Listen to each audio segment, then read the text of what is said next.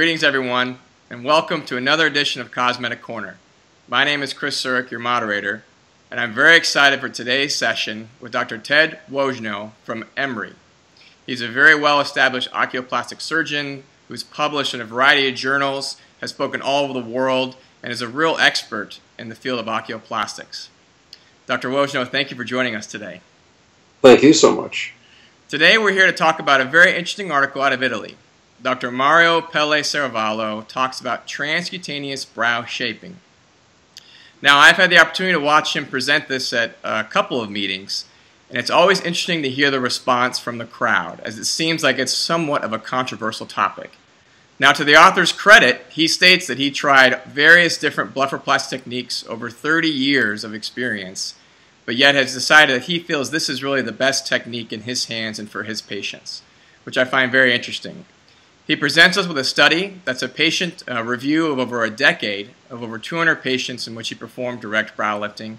He goes into some very unique concepts of subtle nuances, both with starting Rogaine prior to the operation, injecting Botox before surgery, and then post-op minoxidil topical management as well.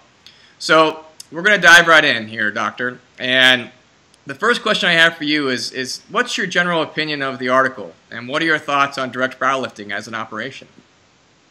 Well, the article struck home with me because this is my preferred technique of brow lifting, and I think a lot of this has to do with my training and my age. I'm an ophthalmologist, and I was never trained during residency or fellowship in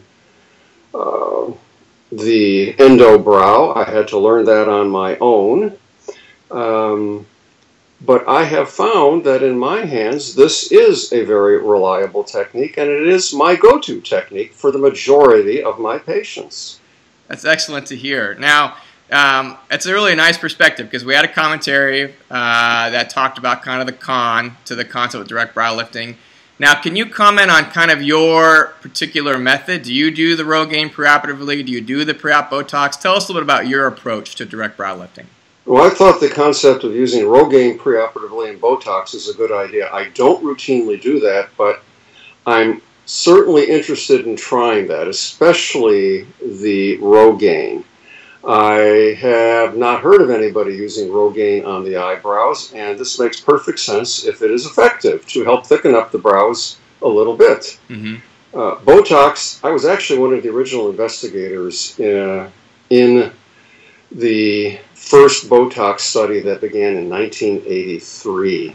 Wow. So I've been using that for a long time and have a lot of patients. And I think the concept of relaxing the tension on the wound with the Botox is a good idea, and I may start to do that too. I think a lot of the other issues that the authors bring up, such as undermining the edges, they consider it to be minimal undermining, but 7 to 10 millimeters of inferior edge undermining, I think, is a lot of undermining. And actually, I've been doing that for years, and I feel that that has made a big difference in the quality of the scar. Again, by releasing tension on the brow, they leave a little bit more tissue than I leave in the resection. They talked about leaving the deep dermis. I usually take the deep dermis, but I always leave the fat underneath. I don't take that either because I think they're correct. I found, too, that if I took a lot of that out earlier, I would get more of a depressed scar. Right. So always leave that. I always close the deep dermis with either interrupted or running polygalactin like they do. And I also use a running horizontal mattress suture on the skin. I think that does a wonderful job of holding the wound together, everting the edges, and I will often leave those stitches in maybe just a hair longer than I would the other cutaneous stitches, say 7 to 8 days instead of 5 to 7 days. So a lot of what they say I've been doing for a long time, and I think they're absolutely correct. You can get a wonderful scar in these patients if you follow a lot of their recommendations. Yeah. I like the idea of not using this in patients with thicker skin. I think they're absolutely correct. thicker skin, especially the sebaceous skin with a lot of sebaceous hyperplasia, and also patients with rosacea. I think I have to be very careful with them and their brows. Mm-hmm. And those are the patients that I will usually push towards an endobrow lift to avoid the problems with the scar. But I think they're absolutely right. You can get an almost imperceptible scar if you pick the right patient and do it the right way. That's great. Thank you very much. Do you bevel 30 degrees with an 11 blade? Is that your preferred way to make the incision? I use a 15 blade, not an 11 blade, but yes, I do bevel it. And I've played with all the beveling techniques, and I think I like the technique best that bevels the lower edge and amputates the lashes while leaving the follicles behind. This has been written up, I think, several times in the plastic surgery literature. Mm-hmm. And that talks about how at 6 months to a year down the road, the hair will actually grow right through the scar line and camouflage it even further. And that actually does work. So it's quite good. Well, now we're going to shift gears just a little bit. And just for the young plastic surgeon or the resident that might be watching the Cosmetic Corner with us today, how do you discern when a patient comes in and they say, you know, my eyes are saggy, but you try to determine, do they need a brow lift, do they need a blepharoplasty, do they need it in combination? What's your personal algorithm for us?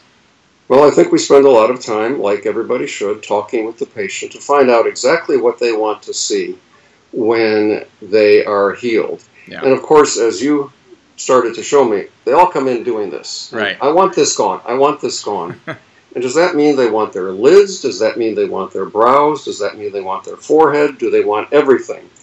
So this is the patient education process where I tell them, now what you've just done actually is not do anything to your eyelids, but you've lifted your brows. Have you thought about lifting your brows? That's something you want to see. And then I'll put them in front of the mirror. I'll lift it up and I'll say, this is what you just showed me. Do you really think that looks good? Is that a way you want to look? And I can't begin to stress the importance when one sees a male patient of clearing this with the wife. Some of the unhappiest patients I've had to put up with were not the patients themselves, but the wife of the man who came in and wanted to do this without consulting his wife. No kidding. And it turns out that the wife has a lot to say, a lot of good opinions, and I think for the goodwill of preserving the marriage, the husband should bring in the wife, or at least discuss this with the wife before you go forward. And that's something I've learned the hard way, because I've put up with a lot of angry women who said, you made my husband look too different. The husband was happy, the wife wasn't. All right, sir, one more final question for you. At the meetings, we hear some speakers espousing that chemical brow lift has really replaced surgical brow lift in their practice, or has become a big part of it. In your years of experience, what are your thoughts on this concept, and what advice could you give us in regards to this? Well, again, I've used Botox more than just about anybody in the world, or maybe longer than anybody in the world, maybe not more. Surgical brow lifting is far from dead. I use botulinum toxin, but it is not my go-to. It is temporary. It is often not as reliable as surgery, and is only minimally effective for a lot of the patients that I see. Yeah. So I think you choose the surgery that you do based on what's best for the patient and what the patient wants to see or doesn't want to see when you get done with them. Excellent, excellent. Well, I want to thank you for an awesome interview. It was a pleasure visiting with you. I also want to congratulate you. I hear you just had your first grandchild, so that's very exciting. Congratulations. Thank you so much. We enjoy visiting with you. And for those of you who follow Cosmetic Corner, we'll see you next month.